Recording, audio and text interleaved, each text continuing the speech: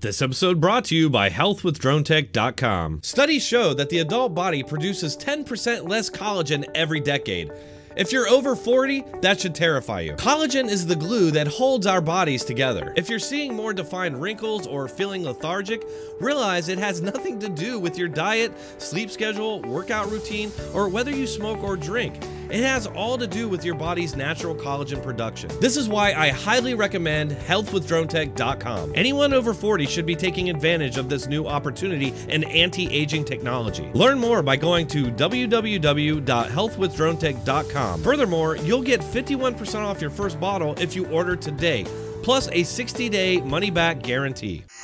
The Democrats and their state media goons are really worried right now and are losing their minds over the fact that a popular black conservative named Larry Elder is looking to replace the corrupt Democrat governor. They're panicking and throwing every smear that they can think of at Elder as if they're part of the Newsom campaign, which we all know is actually the job of our former free press, to protect and promote Democrats, smear and demonize Republicans. In this case, they've gone as insanely far as to call Larry Elder, a black man, the quote, black face of white supremacy. Over at CNN, they're horrified that a bad, corrupt Democrat governor might get replaced by a Republican. There's a recall election looming in California. And here's why it matters if you live outside the Golden State. First, because it's another Republican end run around majoritarian democracy. Majoritarian democracy? But that's not the system that we have in this country. At least on a national level, Democrats always seem to be confused about this. Democrats seem to think that democracy just means Democrats in power. When Democrats are losing or about to be recalled, we're told that their political opposition is attacking democracy. And as far as state elections go, this isn't one. This is a recall election because the Democrat governor is so bad and destructive to the state. This is exactly why California created recall elections in the first place. Because control of the U.S. Senate could hang in the balance.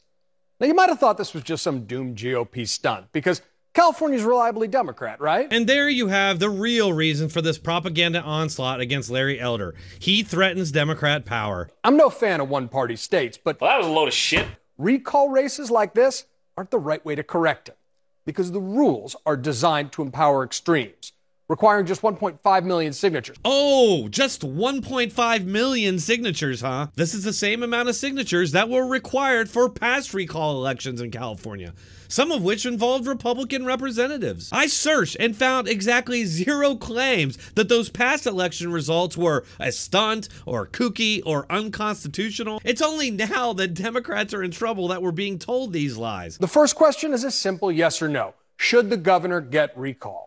Now, if more than 50% of the voters say yes, Gavin Newsom is toast, and with him the Democrats. All you need to know is what's in the lower thirds right there. How this recall could doom Democrats. That's all that matters to Democrat state media, because that's their job.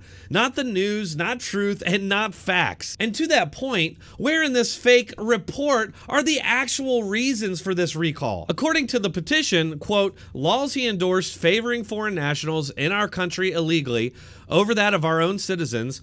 People in this state suffer the highest taxes in the nation, the highest homelessness rate, and the lowest quality of life as a result. He has imposed sanctuary state status and fails to enforce immigration laws. He unilaterally overruled the will of the people regarding the death penalty.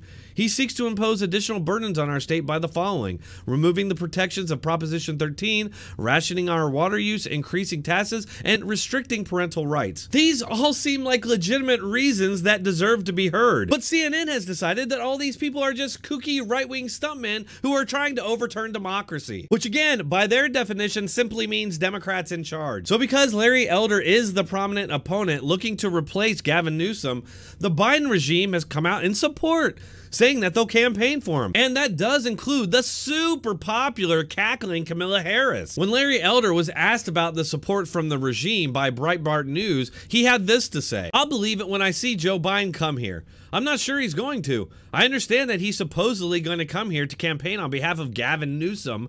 His popularity now is in the low 40s. I think I saw 41%. Most Americans don't even believe he's home, that somebody else is in charge. So it's going to backfire. But let him bring it in. Honestly, Biden and Camilla probably will go and campaign for him because what do they have to lose? They know that the mass media, by and large, is in their corner and will carry the water for them and will not attack them for doing so. But I do think there's a good chance of backfire because, as we know from even recent history, the media is not really good at picking the winners. All right, folks, that's all I have for this one. As always, if you enjoyed it, please hit that like button on your way out and leave a comment to let me know what you think.